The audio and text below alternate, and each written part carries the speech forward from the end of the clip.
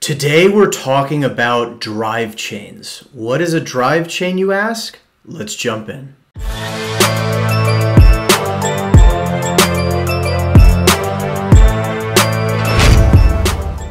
Welcome back to another video. My name is Ian Major. I'm an entrepreneur, Bitcoin pleb, and all-around raging capitalist. And today I wanted to dive into this concept of drive chains and talk about what it promises to bring. And this is very much building on the theme around increasing the extensibility of Bitcoin and enabling new use cases on top of or adjacent to Bitcoin. I've done an entire sort of video that I will link in the description down below on kind of DeFi on Bitcoin and some of the various categories or approaches that projects are taking to enable additional utility on top of or around Bitcoin. And so today we're going to pick apart what I think is a really interesting proposal, which is codified in the BIP 300 and BIP 301. BIP is a Bitcoin improvement proposal from Paul Szorc. I'm sure I'm pronouncing that wrong, but this is sort of his brainchild and is something he's been kind of working with the community around for some time now. So this is really fascinating stuff. You won't want to miss a thing. For those returning to the channel, welcome back, my friends. As always, it is nothing short than an absolute pleasure to have you. And for those new to the channel, and I know there are many of you, over 80% of you watching right this very moment, in fact, are not currently subscribed. And so if you like this content, I invite you to consider subscribing and join us in our growing and merry gang in cyberspace. I cover all manner of Bitcoin-related content, including videos like this, which sort of explore some of the frontier of technology of Bitcoin, DeFi on Bitcoin, Lightning Network. I do wallet tutorials, news analysis. You want it, I cover it. That is the name of this game. But with all that out of the way, let's jump right in.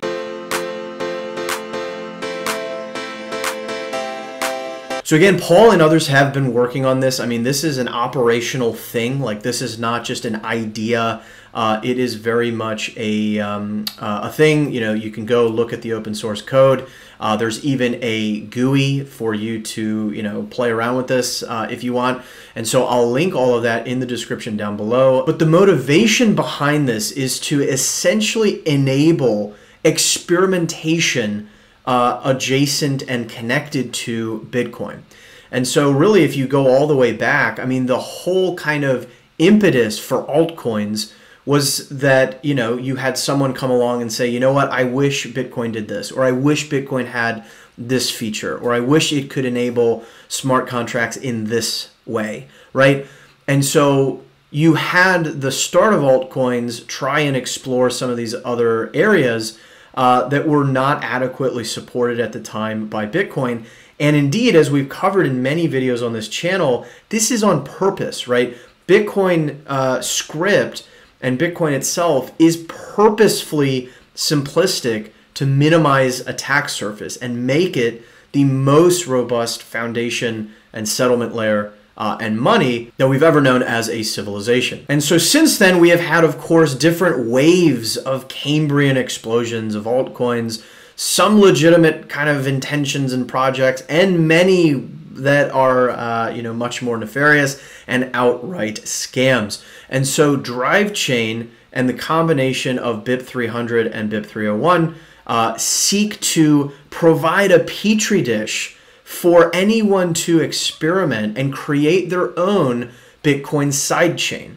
And so a sidechain, as we will discuss, is that it is an adjacent and sort of child blockchain to the parent that is Bitcoin.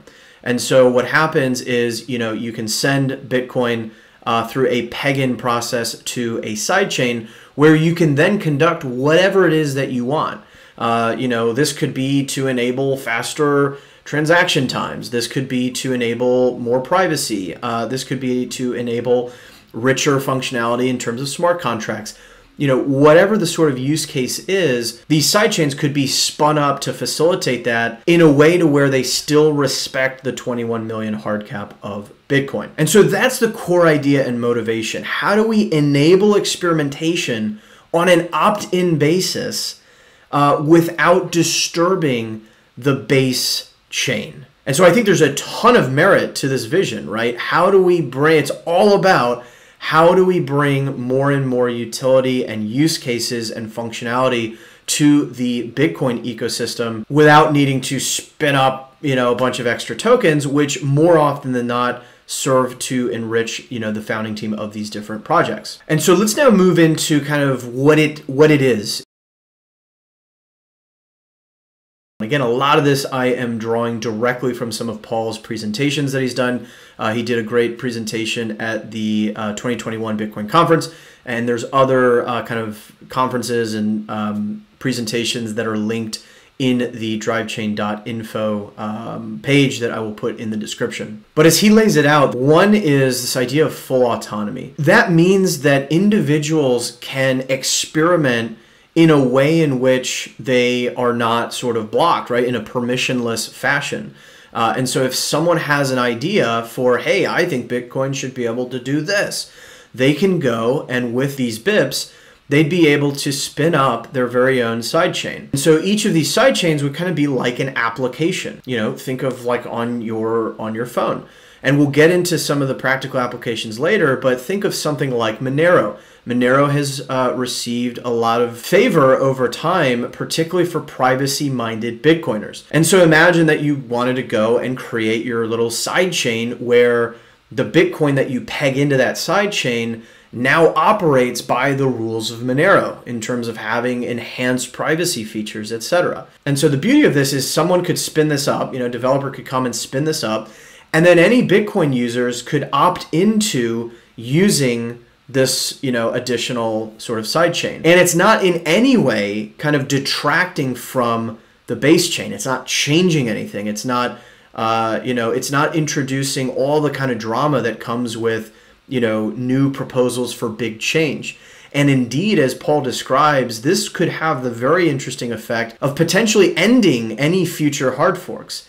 If you think about this, anytime we have a hard fork, it's really because of this highly contentious debate that would ultimately change the sort of consensus of the protocol. And so in this paradigm, if someone had an idea, they could just spin a sidechain up and, market it to the community. And if the community finds value in it, then they would engage with it.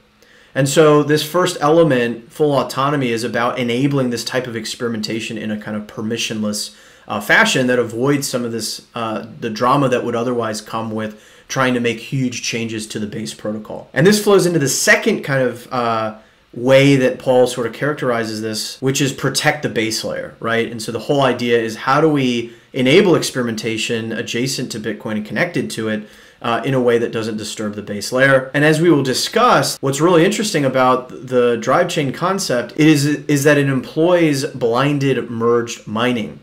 What does this mean? Merge mining is essentially when a Bitcoin miner devotes hash power across multiple chains, if you will. And so merge mining could be, let's say I have Ian's sidechain over here and a Bitcoin miner over here would have to run a full node both for the Bitcoin blockchain as well as for Ian's sidechain. And so therein lies one challenge, right? The miner has to run a full node for each of these sidechains.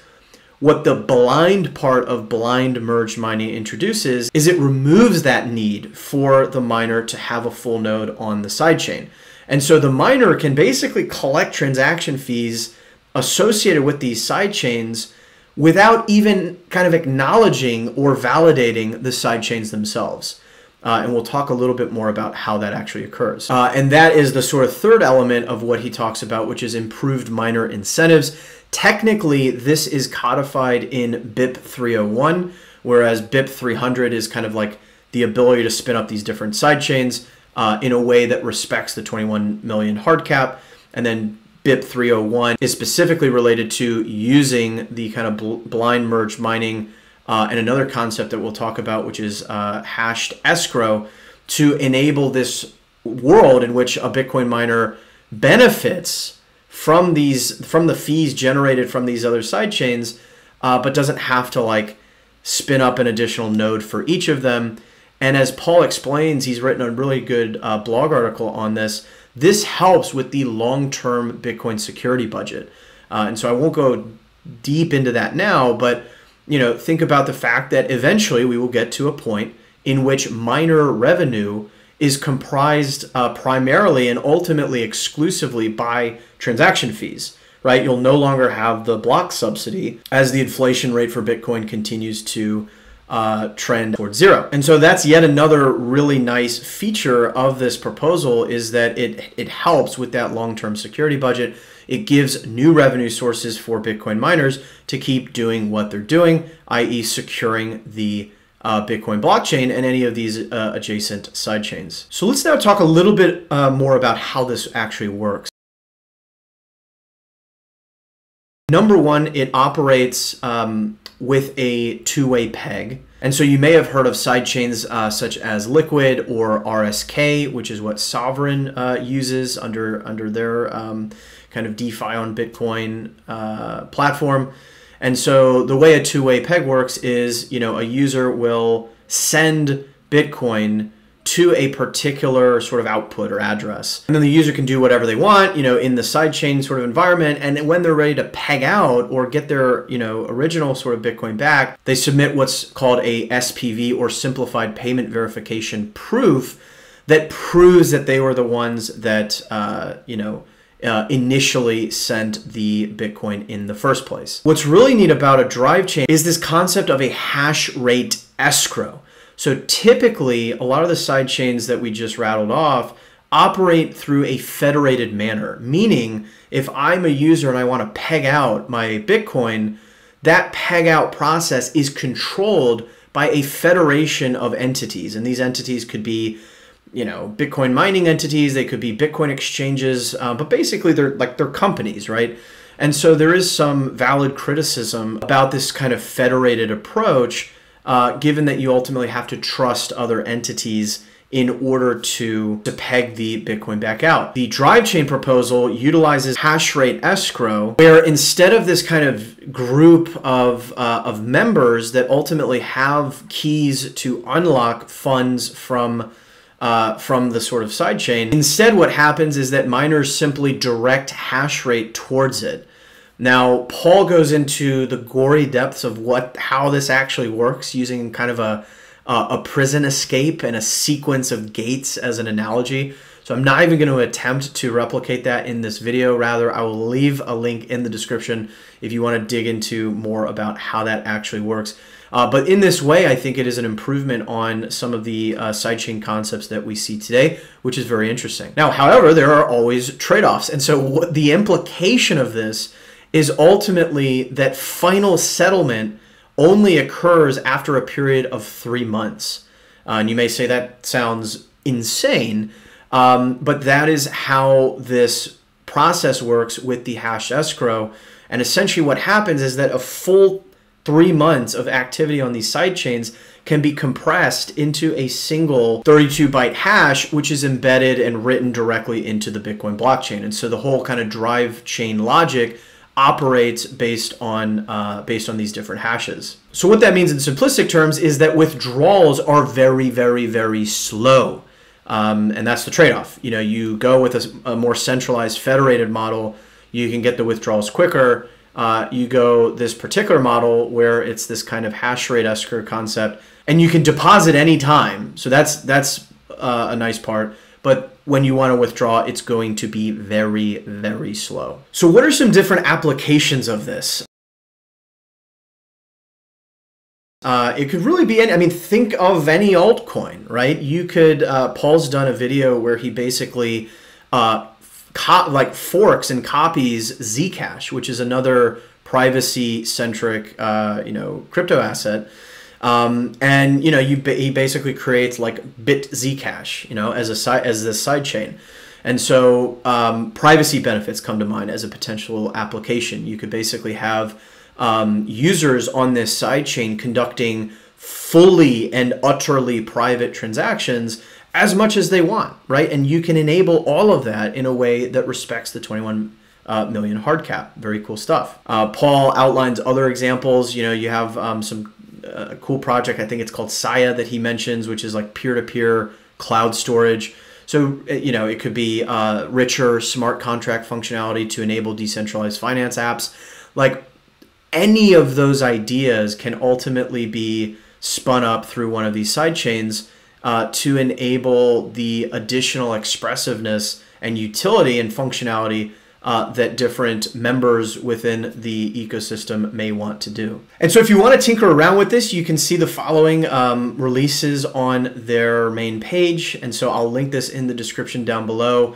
I'll probably do a future video where I actually go into this, maybe on their testnet, and play around and see what we can do. But for now, let's go ahead and close this video out.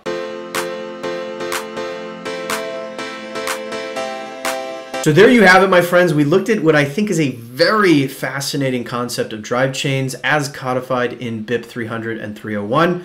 And it's really kind of taking sidechains, in my view, to the next level by incorporating all the different things we talked about, you know, hash rate, escrow, blind merged mining, etc., to ultimately create this world in which we can enable permissionless innovation and experimentation on top of or adjacent to Bitcoin in a way that doesn't disturb the base layer. So I think this is one of several very interesting kind of efforts and projects undergoing. Again, it's not kind of vaporware. And so Paul and some of the contributors involved in this are, you know, basically getting the word out over a long period of time. You know, any such BIP takes some time to manifest, but it's interesting stuff. And so I encourage you to go check it out. But with that, I hope you found this interesting and valuable. If you did, you already know what to do. Give this video a like. I'm curious to hear your thoughts. Leave me a comment down below with, you know, questions or topics you'd like to see covered in future videos. I really do take that into account when creating the schedule for the channel. But for now, we'll go ahead and leave this here. As always, my friends, every sat counts. And until next time, I'll see you then.